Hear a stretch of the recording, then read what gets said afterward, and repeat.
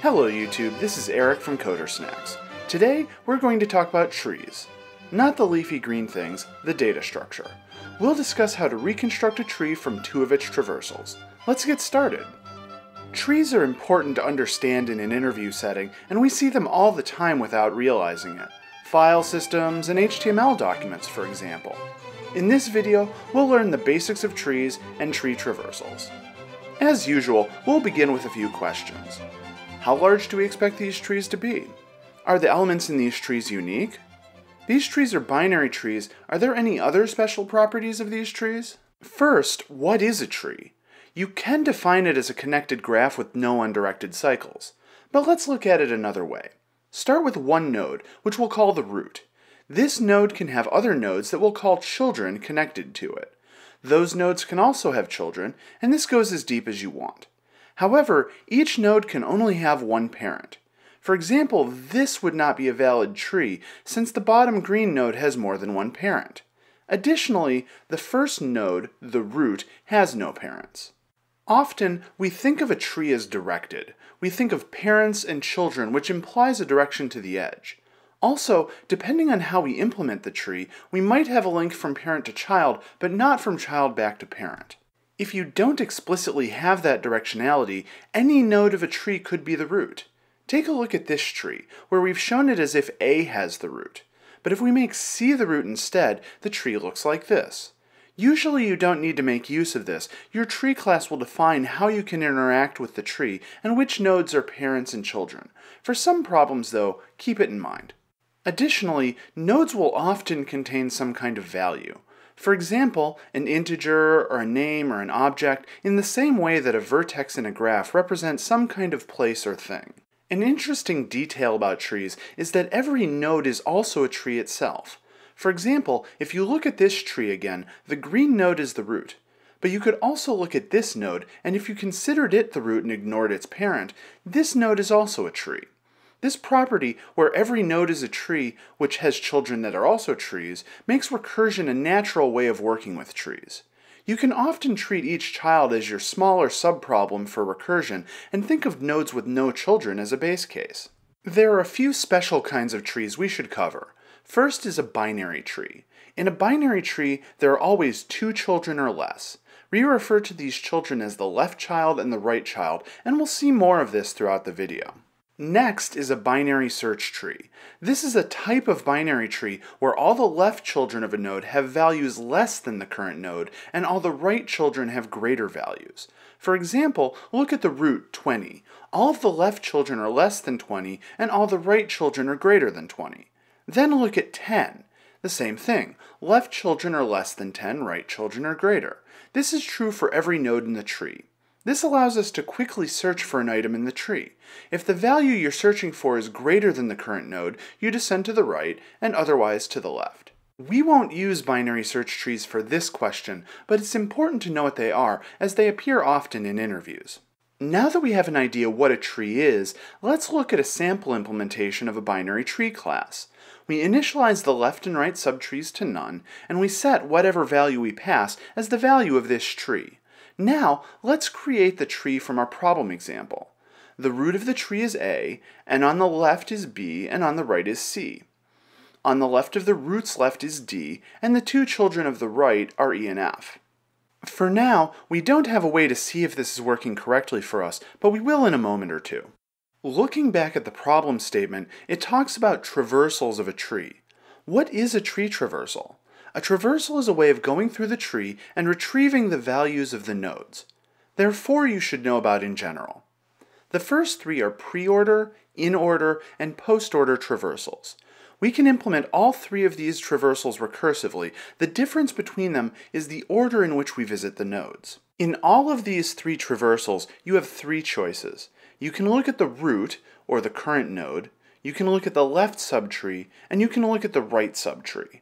By convention, we always visit the left subtree before the right, so these three orders depend on when we generate the root. In a pre-order traversal, we visit the root first, then the left subtree, then the right subtree.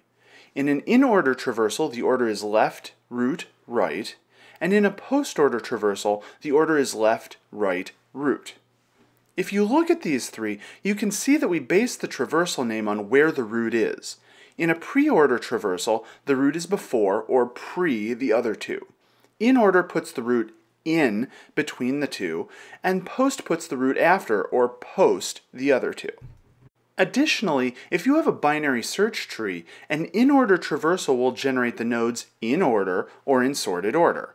We can see that because the left children, which are smaller, are generated first, then the root, which is in the middle, then the right children, which are larger, and this happens at every level of the tree. Let's walk through a sample traversal.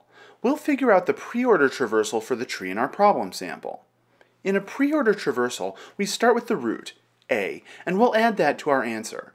Next we go to the left subtree, B. Now on this tree, we'll start with the root again, and we'll add B to our traversal. Next the left of B, which is D, which we add. D has no left or right, so we're done here. Additionally, B has no right, so we're done there as well. Having finished the whole left subtree of A, we now move on to its right subtree. Next is C, which is the root of that subtree, which we take. Finally, we take C's left, then right. That's the whole tree, and our traversal is A, B, D, C, E, F. Concretely, let's write code for a pre-order traversal. We'll make a generator that generates the nodes in order. First, we generate the value for the root. Then, if there is a left subtree, we yield, in order, the nodes for the traversal of the left subtree, and then the nodes of the right subtree. We test this with the tree we made earlier, and we get the result we calculated. Changing this to an in-order traversal is simple. In order is left root right, so we move the root's yield to between the left and right traversals and change all the recursive calls. You can see the code is very similar. The fourth traversal you should know about is level order traversal. In this traversal, we generate the nodes for the first level, meaning the root. Then we generate the second level, which are the children of the first level, from left to right. Then the third, which are the children of the second level, and so on.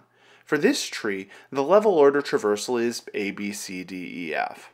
Now that we know about traversals, let's look at our problem example again.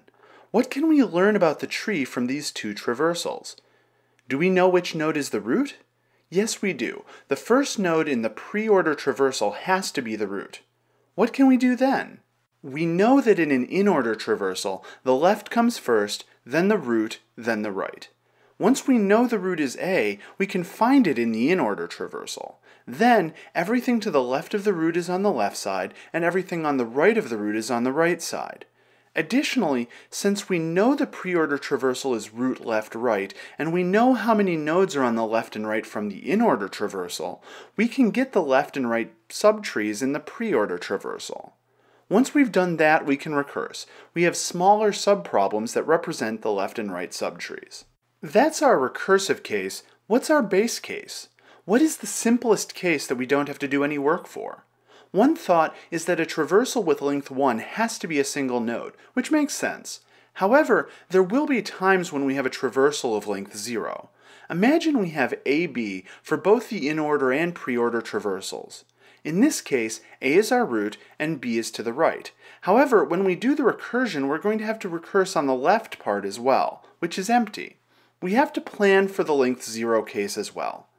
But what is the tree for length 0? In our case, it's none. Since we're going to have to handle it anyway, let's have the base case be the length 0 traversal. Let's write the code to do this.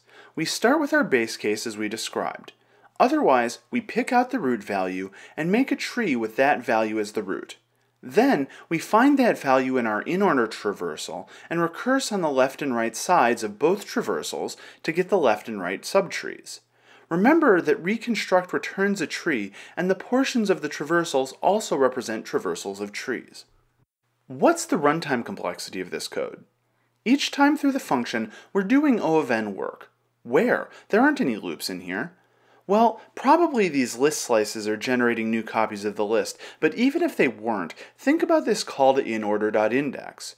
This looks through the array for the value we specify, but in the worst case, it has to loop through the whole array to find the value. What's the largest number of times we could call this function?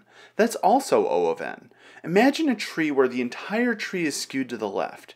The root.value is always in the last position of the in-order traversal, and we only reduce the size of the traversals by 1 each time.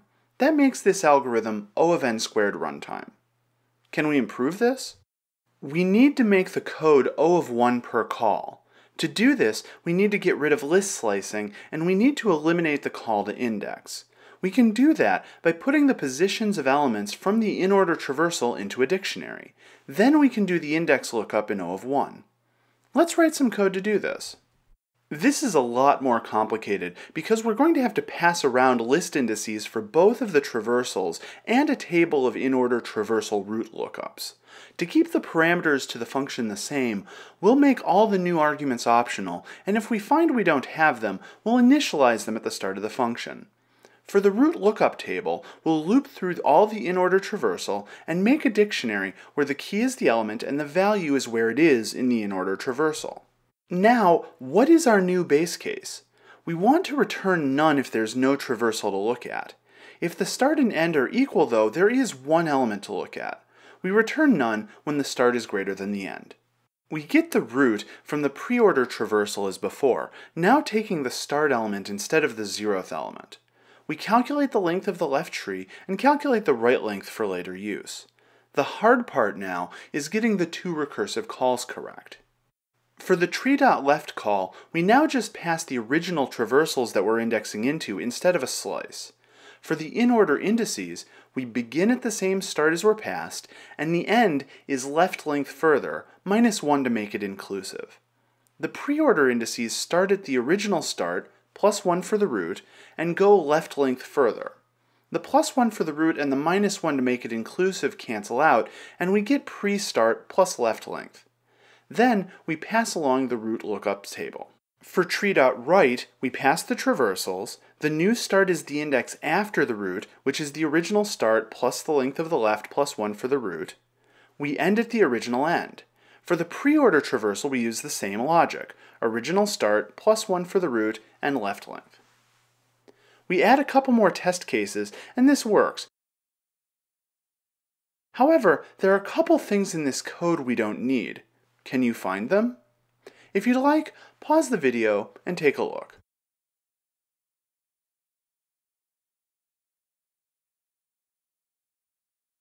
First, we calculated right length, but we never used it.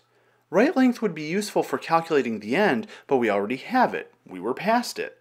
We can get rid of right length. Second, and more controversially, we don't use pre-end anywhere. We use in-end to determine if we're done recursing, but we don't need both ends. We can get rid of it, but you might not want to.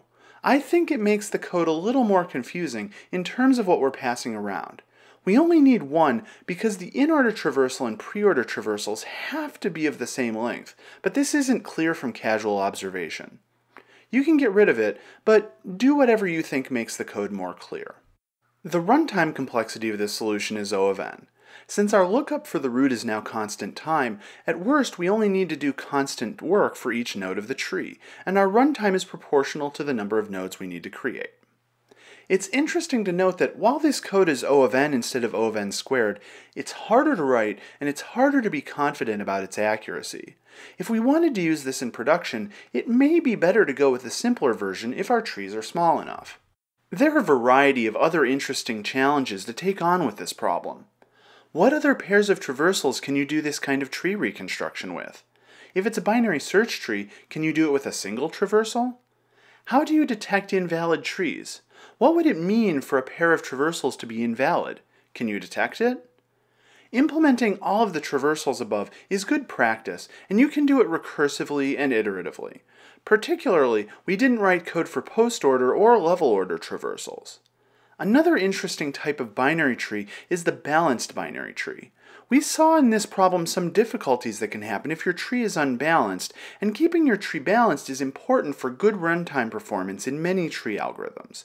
It's useful to study some methods for keeping a tree balanced. Next time, we're going to talk about a 1970s board game, Mastermind.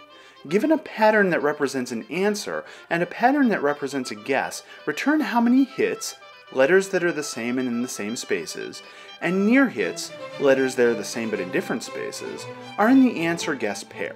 Remember, you can only use each letter of the guess once. I hope this video was useful for you. If you have any questions, comments, something I've missed, or problems you want answered or covered, let me know in the comment section below. And if you enjoyed this video and want to see more like it, it would be great if you liked the video, subscribed, or both. See you next time here on Coder Snacks.